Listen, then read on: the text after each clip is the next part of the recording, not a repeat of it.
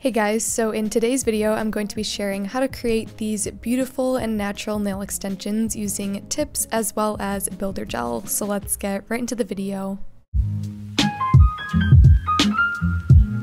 Alright, so for my senior pictures I actually went ahead and did these new kind of extensions that I've never done on myself.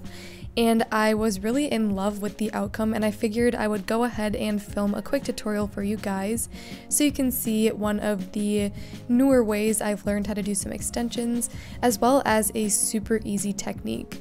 So I'm actually going to have to remove one of the nails to show you how to do it, so that's what I'm doing here.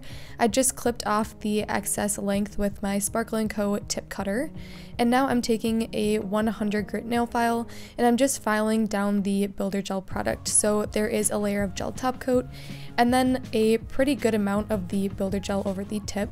So I'm going to file a decent amount to really thin that down and make the soak off process a lot faster.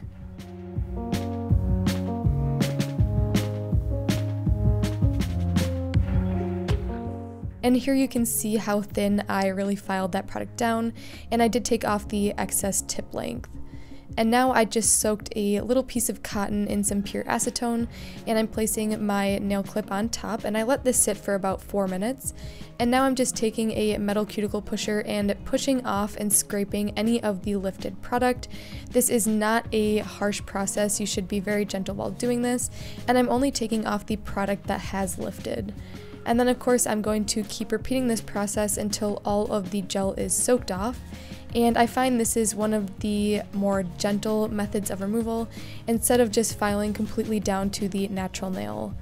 So I'm going to let you guys watch me finish up the removal process, and then I will go ahead and get into the actual process of the extensions.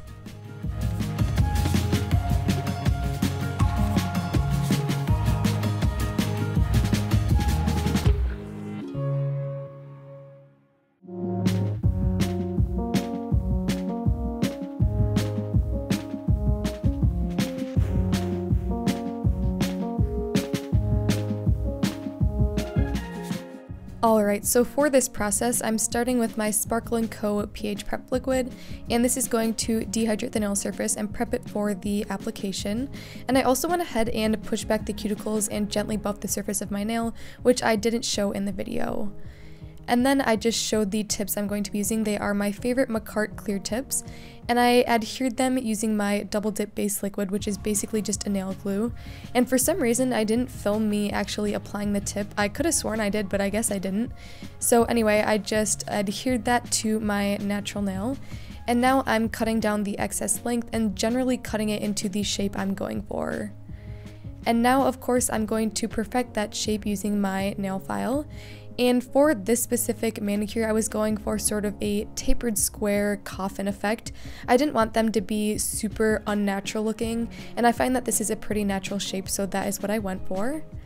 And then I'm going to go ahead and buff the surface of the tip as well, after going along the free edge and sidewalls.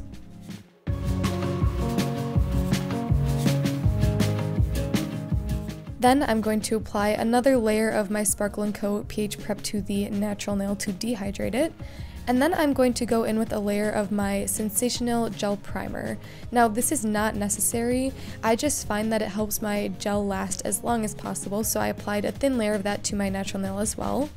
And here is the builder I'm using. It is called Builder Light Beige from Madam Glam, and this whole line from them is really great. They have a lot of different shades of this builder gel, and I really do enjoy them. So I will link my discount code below for Madam Glam in case you guys want to check that out. But basically for this process, all I'm doing is taking a bigger bead of the gel and spreading it out on my nail, and I thin it out towards the cuticle area and tip of the nail, and try my best to build an apex, and then I cure in between each layer. So here I ended up doing 2 coats, and this is the second coat.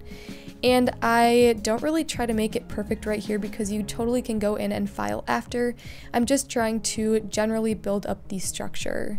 And after I have fully cured both layers of the gel, I'm going to remove the tacky surface with some rubbing alcohol and a lint-free wipe. And now I'm going to go ahead and completely file and shape the nail. So I always start on the free edge and sidewalls and perfect that shape. And then I like to go along the top of the nail and sort of angle my file down, and this is going to help thin out the tip area and have that nice curve. And then of course I like to go around the cuticle area to make it nice and flush with the natural nail. And that is generally the filing routine I always do for all of my nail structures.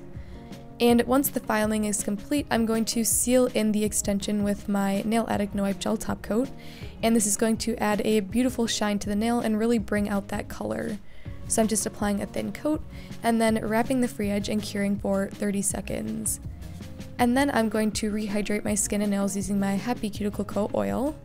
And here is the finished manicure I was able to create using the builder gel and tip extension method. I think this is honestly one of the easiest methods of extensions I have done. It can be a little bit tricky with the builder gel sort of moving around, but I find that this Madam Glam product works really great and it's relatively easy to use.